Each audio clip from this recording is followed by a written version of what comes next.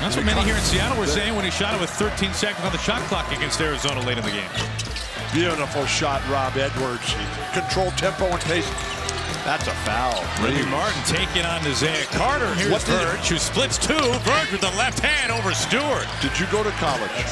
I did. Let it fly. He thought about it. He'll take a step closer and knock it down. Beautiful passing. Remy Martin from the skyline. Oh, my goodness. Confident. Edwards faked to pass into the corner with nobody there.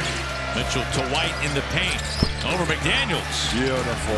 Double figures for Romello White in the first half. When you're wide open. No Isaiah Stewart on the floor. Verge going right to the 10.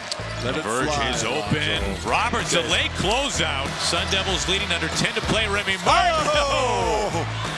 Play of the game offensively with this crowd. Just, you're doing great. Verge taking on Stewart and finishes at the hole. Verge taking, gives it up. Here's Graham with two hands. Alonzo Verge is taking over this game. 5 to shoot now. Thomas. Splash down, gets the triple.